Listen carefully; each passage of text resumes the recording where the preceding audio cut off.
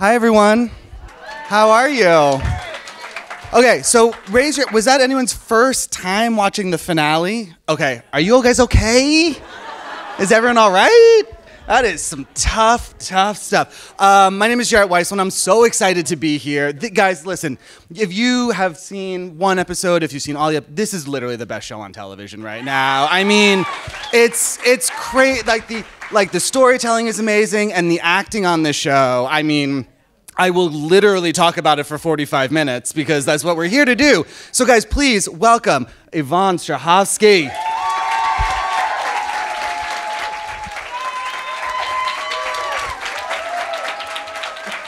They take care of everything. Hi, Yvonne. Hi. How are you? I'm good. Excellent. Congratulations on the show. Thanks. You are a tough lady, Evil. I'll tell you. No. But I mean, I have to know, I mean, were you familiar with the source material before the script even came to you, or was that sort of your entree into the world? No, I read the pilot, and then I read for the role, and then I read 2 and 3, and then I read the book. Then I realized it was a book. No, that's a joke. I knew it was a book. I just didn't know about Margaret Atwood or The Handmaid's Tale at all before that. I mean, when you get this pilot script and you see this world that is so clearly painted in just the first episode, I mean, as an actor, what goes through your mind? As I see the world, what, sorry? As you read the pilot script for this and sort of figure out what the opportunity is, like what goes through your mind? Is it just like, well, I'm gonna do everything I can to play this character? Well, it was a guessing game for me to piece together Serena Joy, because I don't know how many people have seen the pilot, but there's not a whole lot of information in the pilot about Serena, so I really had to imagine what her backstory might be, and I just guessed my own situation, my own story when I went in for it, and I didn't actually realize how complex she would be. It was really, as I went on in the process, I realized, oh shit, this is a lot. And she's a bitch. Okay, but I mean, yeah, obviously. But I have such a strong sense of empathy for her. Like, she's living in this prison, literal prison of her own making in so many ways, as you see in this episode. I mean, she really helped construct the world that now confines women. I mean, that is shocking. I mean, when you were thinking about her backstory, as you're talking about, I mean, what were sort of the things that you clung to in building this character?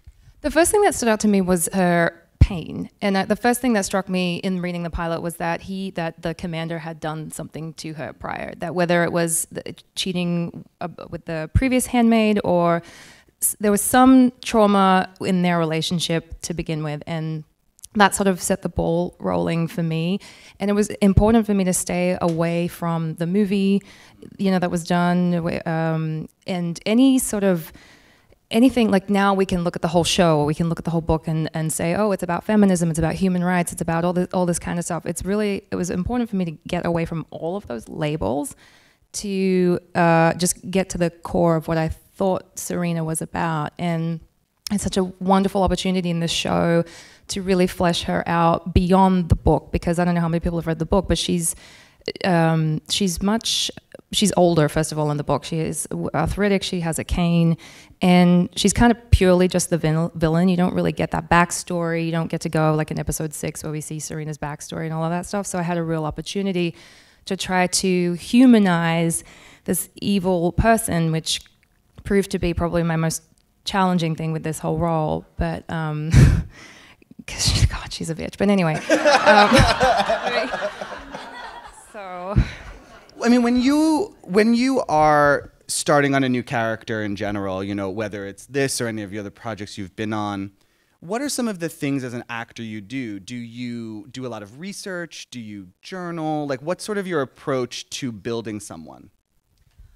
a lot of it is in the words, and it's in the script. For me, the script becomes the Bible, pun intended, and really focusing on what is as much in the lines as in between the lines. And the greatest thing about this show is that there's so much subtext here. It's dripping in subtext, and that was also the biggest draw cut.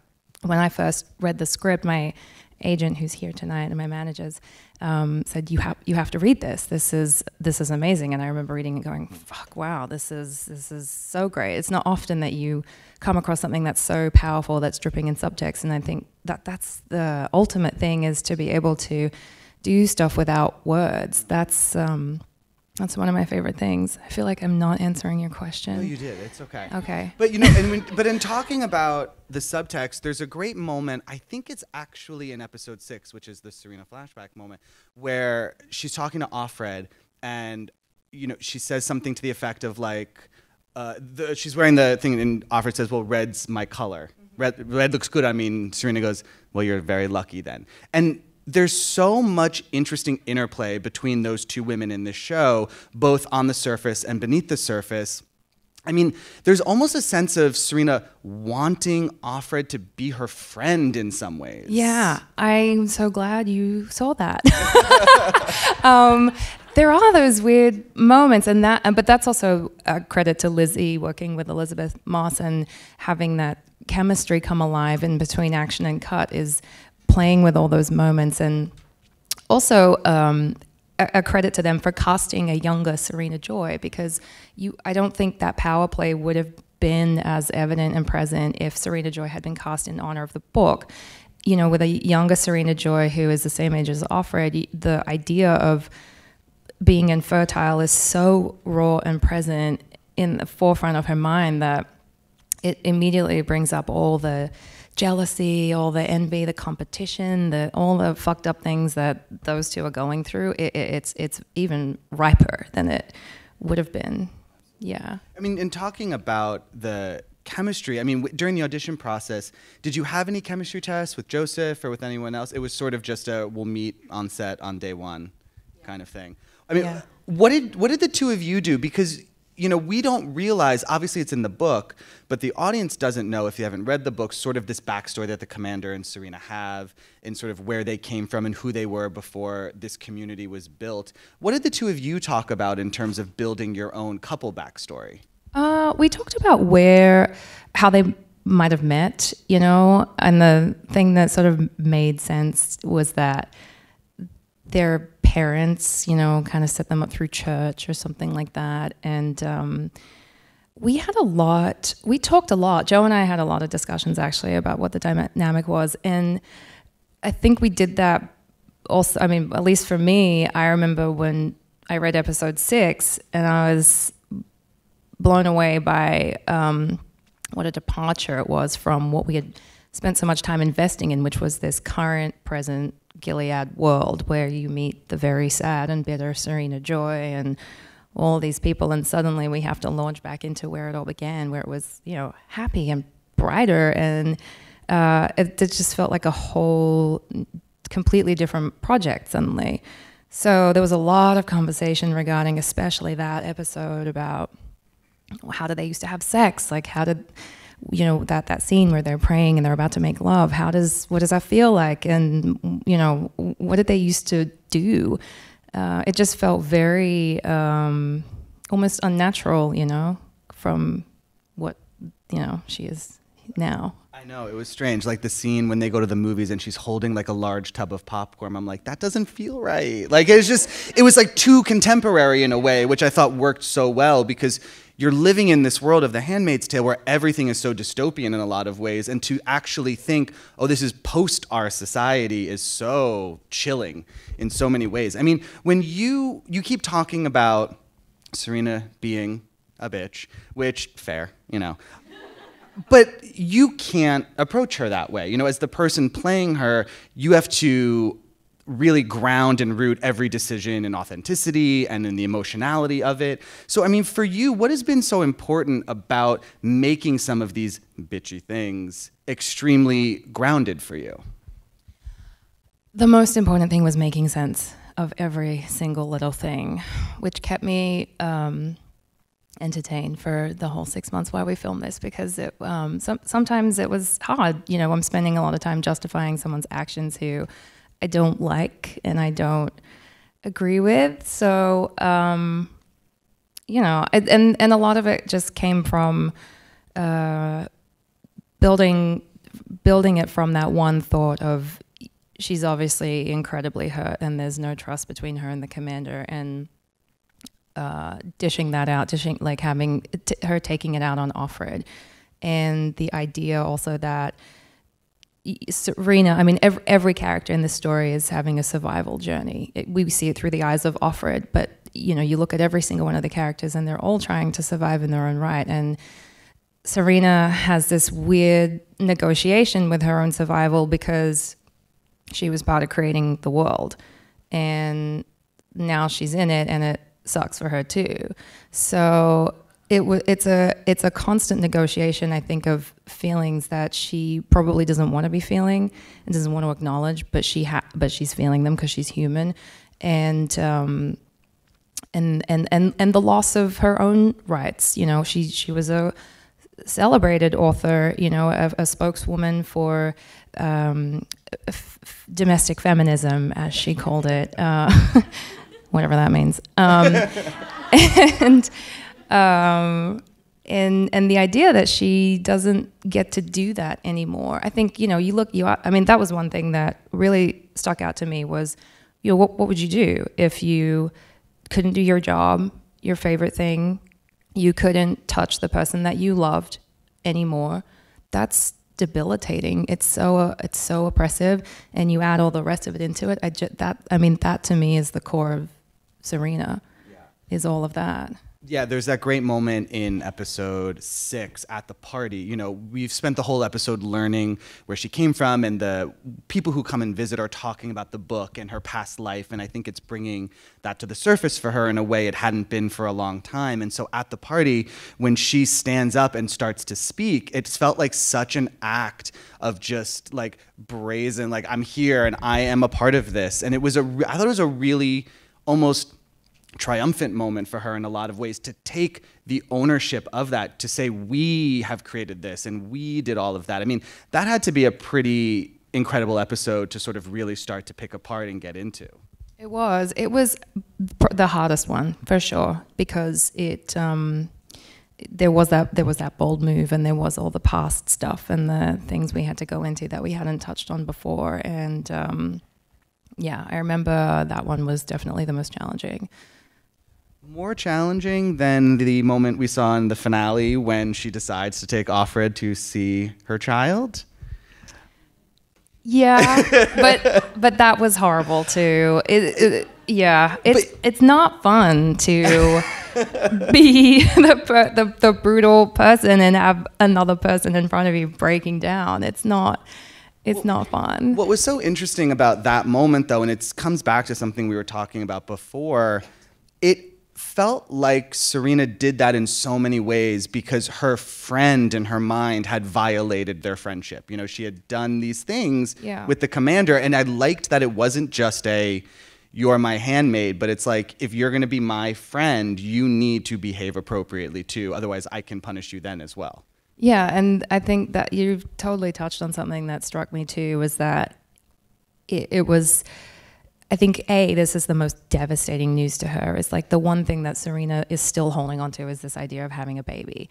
That's her solution to her shitty life, you know? And not only is that now gone, but this person has chosen to tell her the day after she found out. So she dragged it on for the evening and the whole night and waited until I invited her in somewhere. I think that added to it. And I held on to this image also, had a vision of Serena as this boiling pot of water on a stove.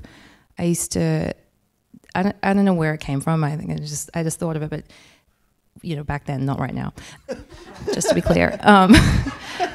And I just imagined the lid being so tightly on the pot of the boiling water, and every so often the lid would have to lift to let out the immense steam that was boiling up inside of her, because just like every character in Gilead, you don't have an outlet. And when things get really real and you need an outlet, then I think for Serena, it's going to be Offred, no matter what, because that's her punching bag. Yeah.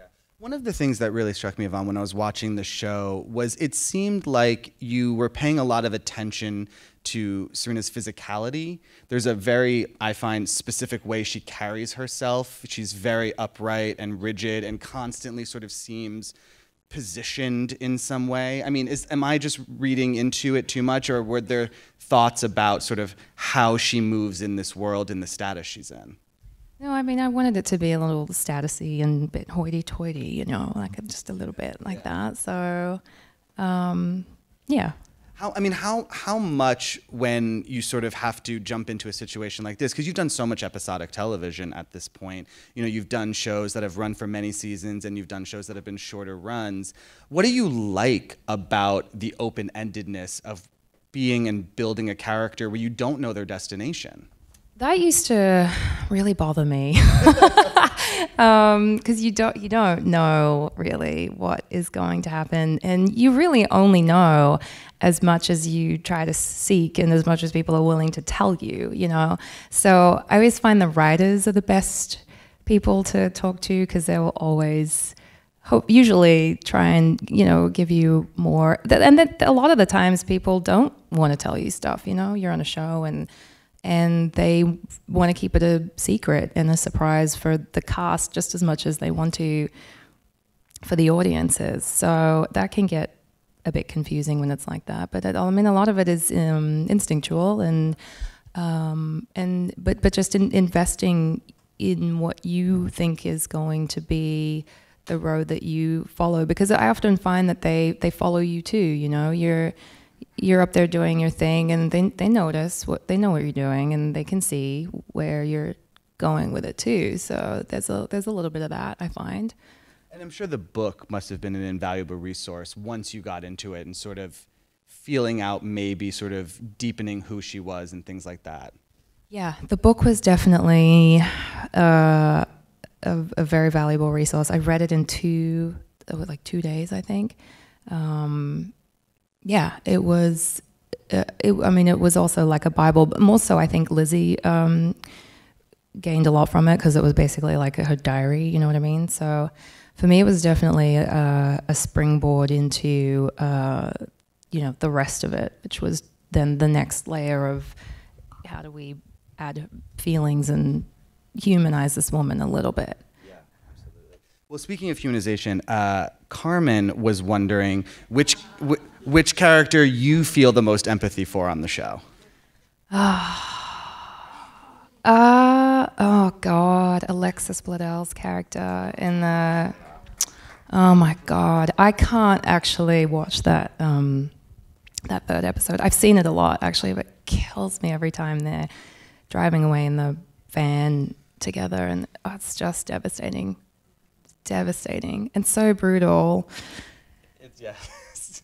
Yeah. Well, it actually leads into an interesting question that came from Debbie Waters, who is somewhere right there. Hi. Hello. I mean, you know, all of the women characters, I'll say, are in constant emotional distress because of what is happening to them in a lot of ways. And so there's so much emotion that is on the screen at all times. I mean, what is sort of like your preparation if you know you have a very big emotional scene coming up? The number one thing for me is the investing in the character prior. It's not even on the day. It's all the it's just all the stuff that you've put into it in the lead up, and all the little details and all the little intricate things that you've thought of, I think, are what really serves me in a moment like that, where I have to do an emotional scene and you're doing it over and over and over again, like the nursery scene. It's all the investing work that you've done prior to that, really. That is the number one thing for me. Absolutely. I mean, I'm curious, because the show has put everyone in an interesting position, because you had the book and the scripts to lean on in season 1, and the whole of season 1 covers the book, right? I mean, pretty much anything that comes from here on out will be some sort of invention, in some ways. No, apparently no. I mean, there's going to be some stuff still from the book. Okay, so they're pulling things out inspiration. Here and there. Yes, yes. But I mean, it is a slightly more free-form thing going into season 2. I mean, does that excite you to sort of know that you get to take this world that Margaret Atwood set out and just continue to blow it out and make it bigger? It does. I think, you know, what's so exciting about this world is that the rules are so rigid, and so any little thing that is outside of the box that is Gilead is going to be dangerous and exciting in some way.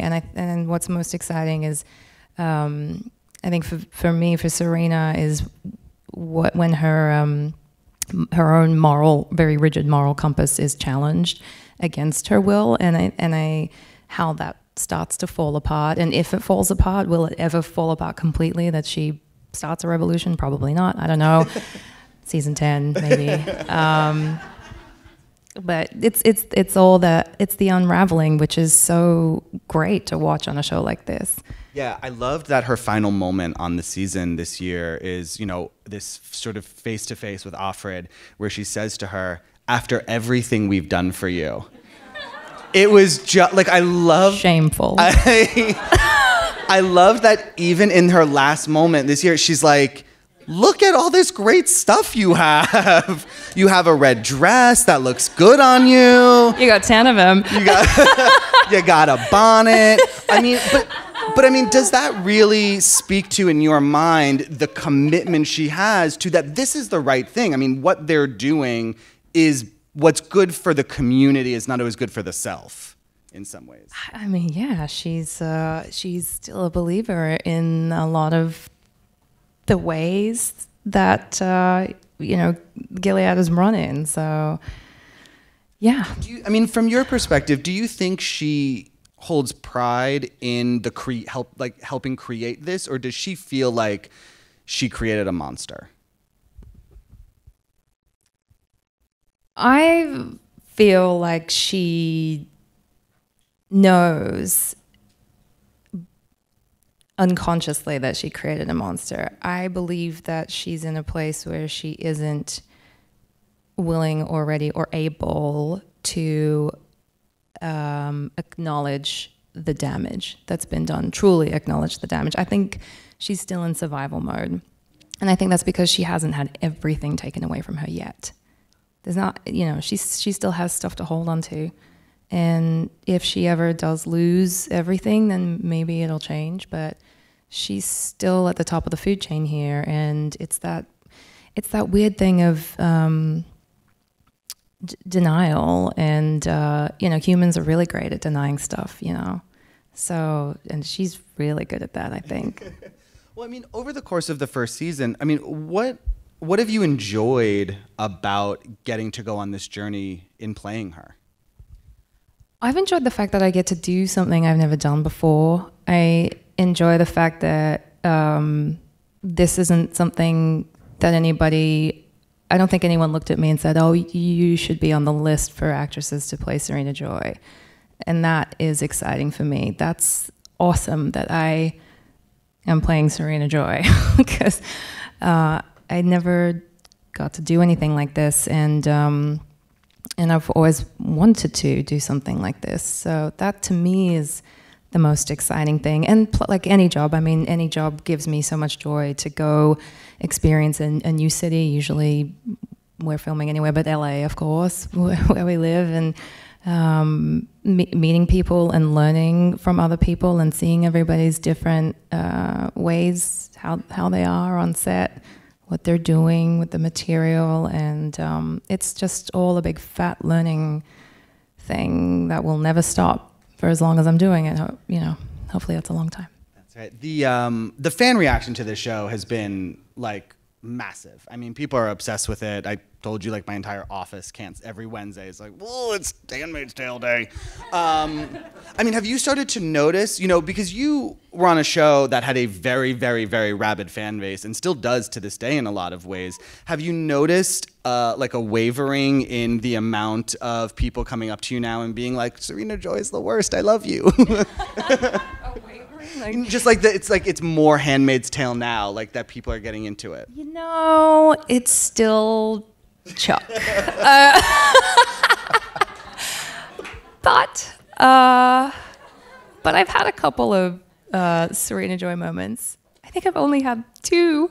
It's not been that much. They're getting there. For every It's gonna build. Yeah. It's gonna build. I mean, but you know, that really was for so many people sort of their first exposure in America. You know, through Chuck was like the big first getting to meet you. Had you grown up always wanting to be an actor? Yeah.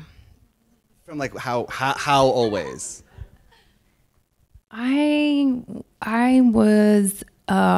took my first acting class when I was 12-ish, and I was the really lanky, skinny, acne-covered, goofy, buck-toothed girl who just really liked to steal my dad's big JVC camera, you know, those big ones that you used to have to put on your shoulder, and just make some home videos, pretend, just make some documentaries, some fake commercials, anything. So, I mean, at a young age, what do you think it was that you loved about acting?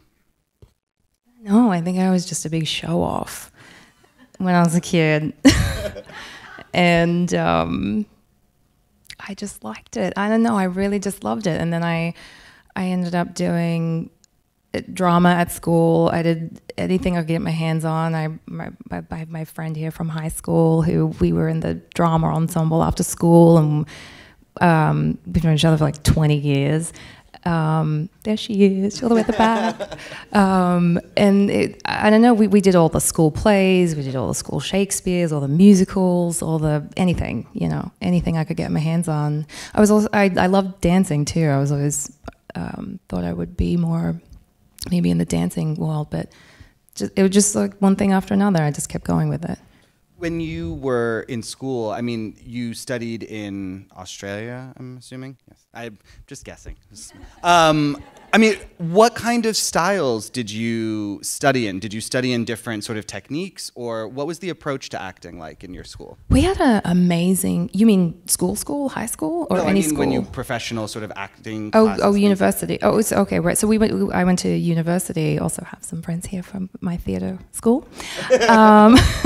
We did a whole bunch of stuff. We did Stanislavski, we did Meisner, we did, I don't know, what else, tell me. I can't remember.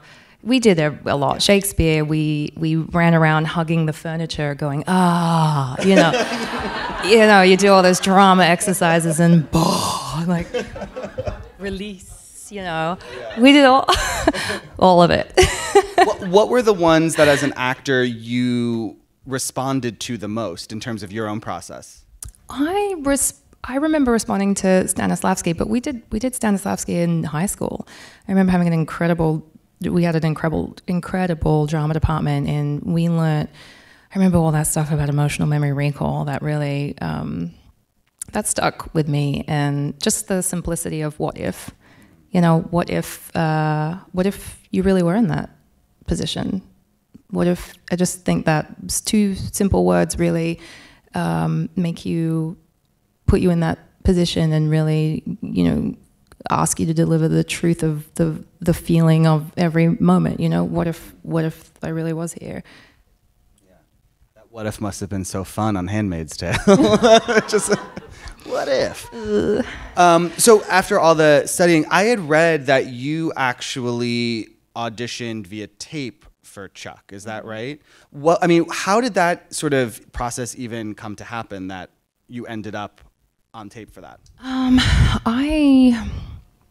That was 10 years ago. I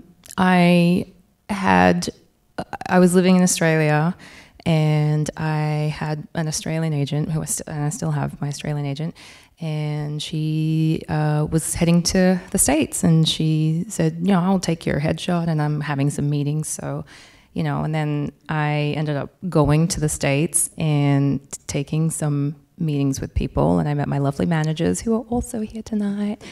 And then then I went back to Australia because I was finishing off a guest star on some TV show, and my managers were sending me a whole bunch of pilots for that year, and Chuck was one of them. And I didn't know what I was doing. I wasn't familiar with American scripts. I'd never seen an American script before. It was really the first time, and I remember renting out a studio in Sydney to put down a bunch of these auditions. Chuck was one of them. And then the tape got sent off, and then we didn't hear back for a while, and then I jumped on a plane, had a return ticket to come here because I was going to just come and meet casting agents and whatever, and then go back home.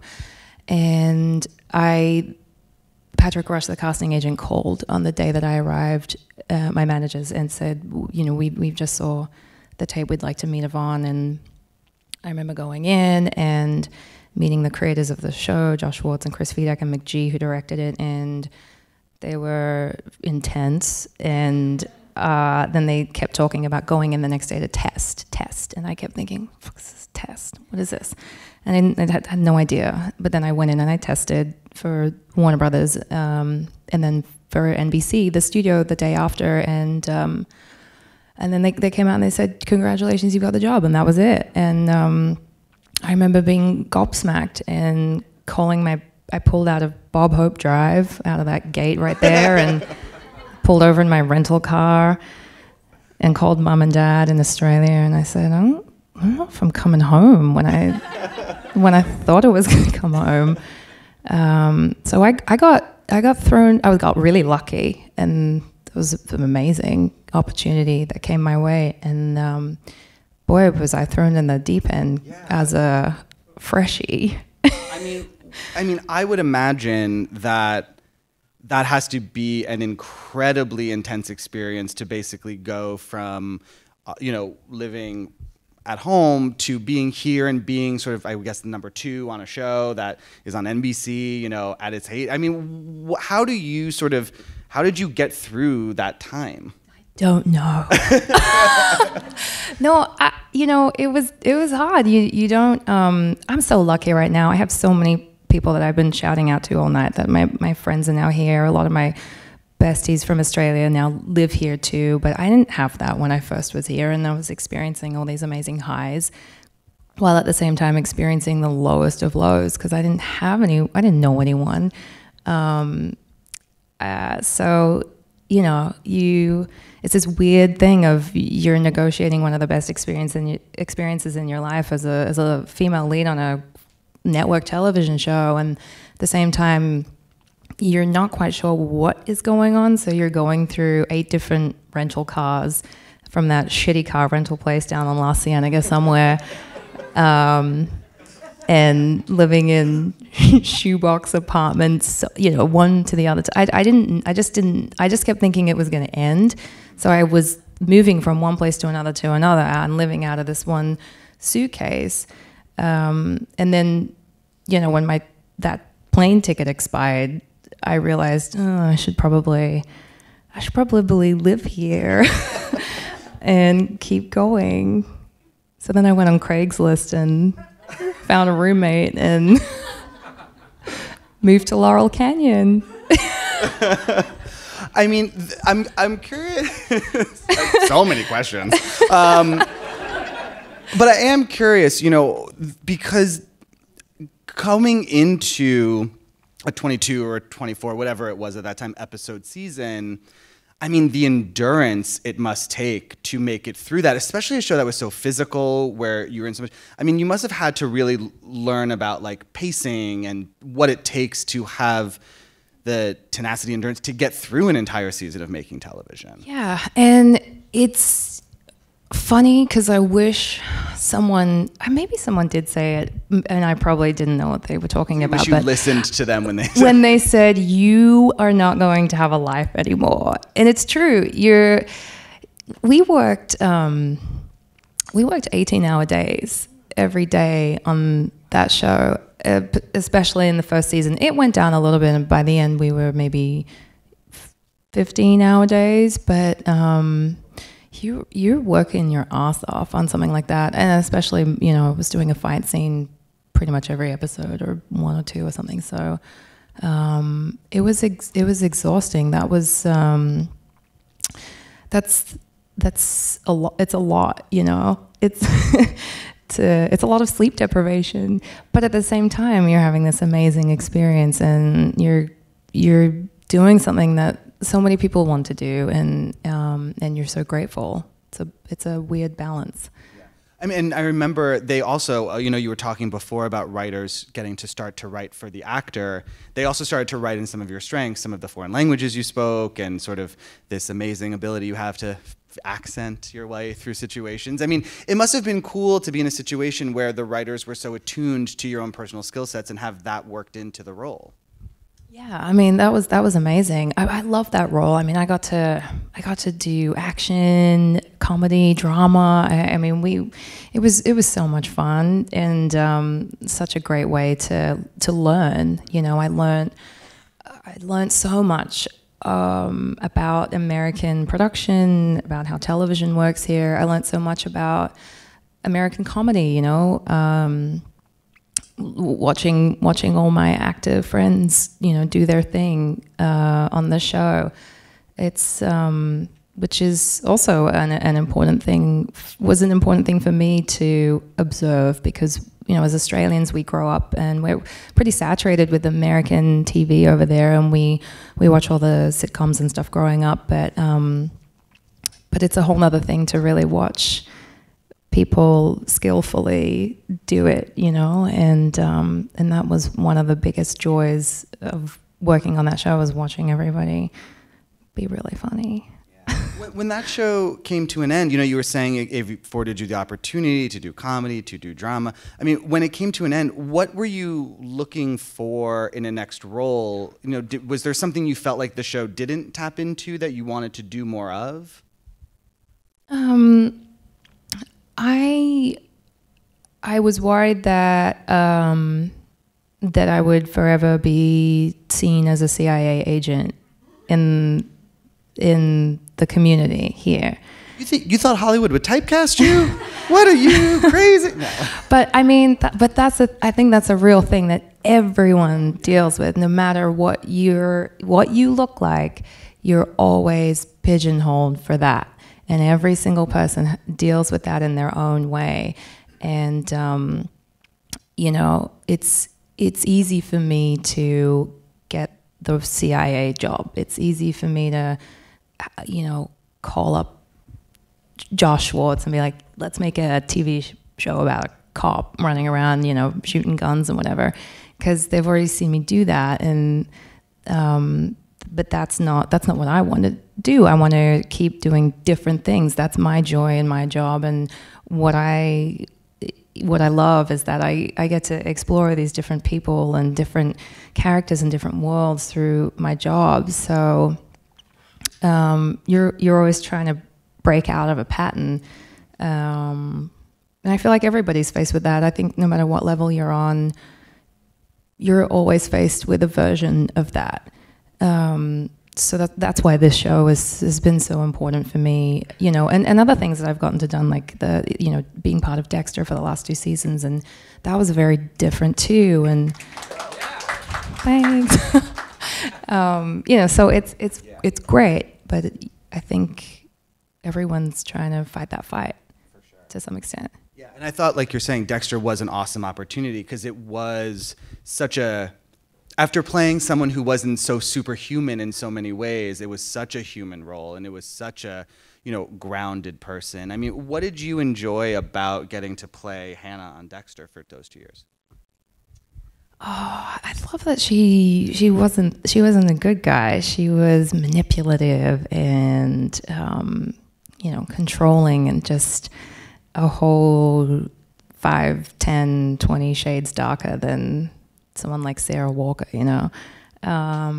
So that was really fun. And working with Michael C. Hall was amazing also. Another amazing person to watch work.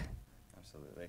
I'm curious because, you know, one of the things that everyone who deals with the fear typecasting or being put into the same box that they have to endure are the sort of the auditions that then play into that mentality when you get all the scripts that are the CIA agent or what have you. I mean, for you, do you enjoy the audition process? I do. I don't know what it is. I think I like the pressure. I like the newness of it. I like trying to convince people to hire me for something. I don't know. There's something about it. But I also trained. We had a very extensive training, theater training program. In fact, our 3-year drama degree was basically theater. We might have done 4 weeks of camera work, and that was it. So I didn't learn camera stuff really until I was on a job. So maybe that sort of in the moment pressure thing comes from having done stage work all in my teens and early adulthood, perhaps. Yeah, I mean the idea that talking about the newness of the auditioning is kind of cool because like I've interviewed a bunch of people up here and they always talk about how what you do in an audition room is mostly just to give the casting directors confidence that you can do it on the day. I mean, what have you found about auditioning and sort of really getting to make a meal out of those moments that you enjoy? What have I found? Well, I mean, when you're talking about like liking the newness of it, is it just the opportunity to try someone new all the time?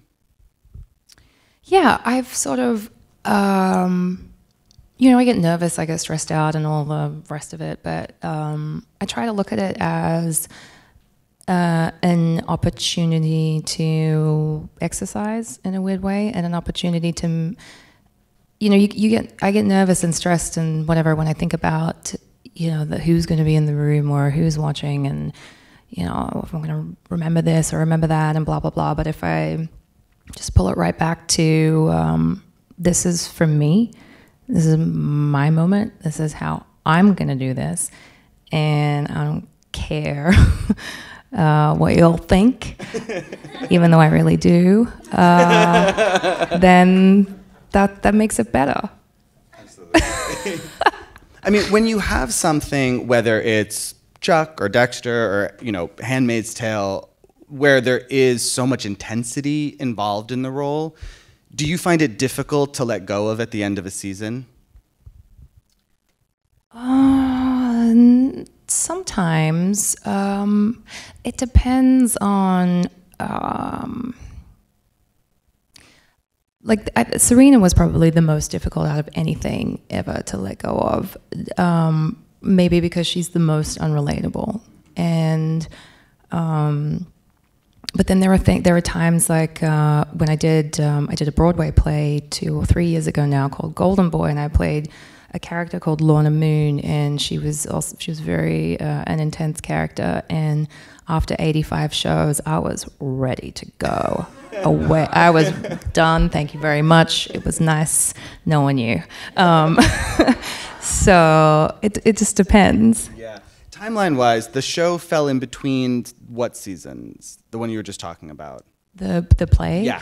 The play I did in between the 2 Dexter seasons, I believe. Yes. Yes. There we go. Well, the reason I ask is because it had to have been such an interesting acting challenge to go from playing a linear journey to playing sort of like a cyclical one for so long. I mean, what did you like about returning to the stage and getting to really sit with someone and make like small changes throughout the run of a show? Oh, I mean, that was the ultimate challenge, I think, after 7 years of not doing theater and not really knowing if I could ride that bike still. So it was just such a big fat challenge all around, It's really a challenge of pressure as well, You're out in front of 1,100 people doing your Broadway debut with people who do this every day their whole life, and I mean that's scary. So it was the challenge of that, along with the character and all the good stuff that always comes with any new job and any new character. that was really part of it. Yeah. Well, I mean, you have this opportunity now where you're going to get to return to Serena and sort of see what the next chapter in her life is. I mean, what excites you about eventually stepping back into her, you know, green dress? I'm excited to just push her a little bit further. You know, I watched all of the episodes, and you know, I have certain ideas about what I personally enjoyed watching in it, and what I didn't, and what I thought really worked versus what I thought was mediocre in my mind, and just making that a little more, finessing that a little bit more, and just sort of pushing her extremes, I think, a little more also. So you can actually watch yourself and it's okay? I find it really productive. I know a lot of people do not enjoy it. I don't know why, but I find it really, really productive. I can watch it. I like to see what I think I would have enjoyed watching differently. I'd like to, I don't know, I really learn from it.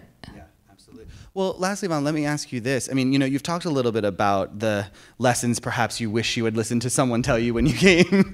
I mean, for you, I mean, you have a room full of actors. I mean, obviously there's a litany of, you know, advice you could pass along. But I mean, is there something you wish you knew at the outset of your career that you would share? No pressure.